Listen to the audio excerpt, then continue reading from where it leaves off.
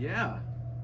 Just really want to thank you for the activity last night at our Lent Together gathering. I just loved it. I loved how you had us write down the blessings that we have in our life and then try to figure out how to serve. Do you know what one of my blessings has been this whole season?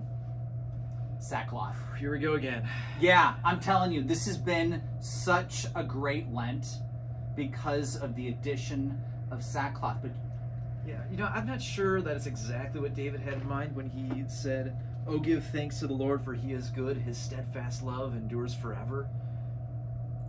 maybe, but I think you're missing the potential service of the sackcloth, because you were right. When we're blessed by something, we want to serve. Okay? And it made me think. About sackcloth.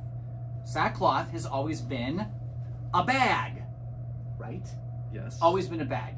And then it became a tool for repentance because it's all itchy. Well, maybe the service can be in it being a bag. But nobody uses a bag like this anymore, right? So, just a second, wait.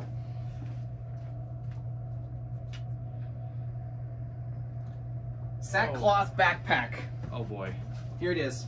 So, this is my prototype.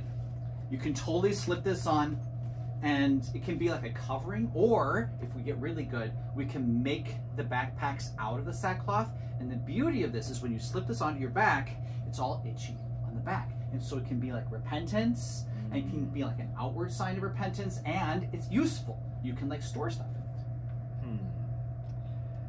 Yeah, I'm still not completely sure. I know last night we talked about how David, when he was repentant, he actually, in a way, as serving, was teaching and teaching other people. I'm not sure exactly how this necessarily fits.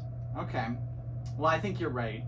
And you know how he's going to finish. This is what we're going to talk about this coming Wednesday, is how he's going to talk about sacrifice and the sacrifices that God is looking for and how they're internal sacrifices. And that really makes everything work. That's right.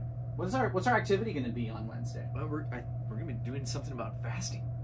So yeah, so this week, grab one of the blessing booklets to talk about your blessings and ways that you can serve, and then we can talk about fasting. Maybe a little more internal way of showing repentance. Internal, huh? Yeah. All right. Well, I'm still working this up, so you have not deterred me yet.